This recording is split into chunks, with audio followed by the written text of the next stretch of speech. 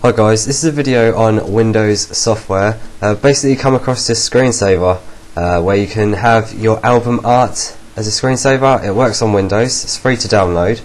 I've just been trying it out and it works pretty nice. It's very configurable. I'll show you the options, and I apologise for using webcam max for this again. Basically it will look for your artwork and then show it like this. You can customise it.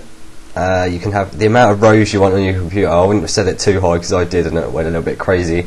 It took ages to do.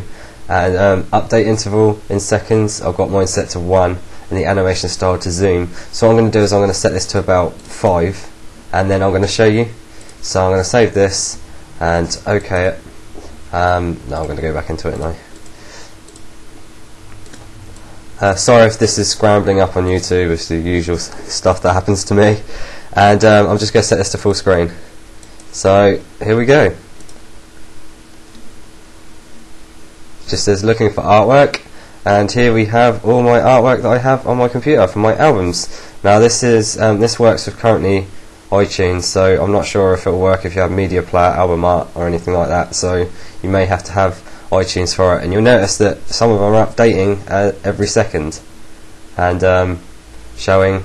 Some of them are actually showing my video. One of them's my video in iTunes, and one's my podcasts as well. So it shows podcasts and videos as well. So you can see it's updating. It's quite a funky screensaver. If you like music, if you're a big fan of music, then try this out. It's really good. So thanks for watching my very short video. Just a nice little screensaver you can download.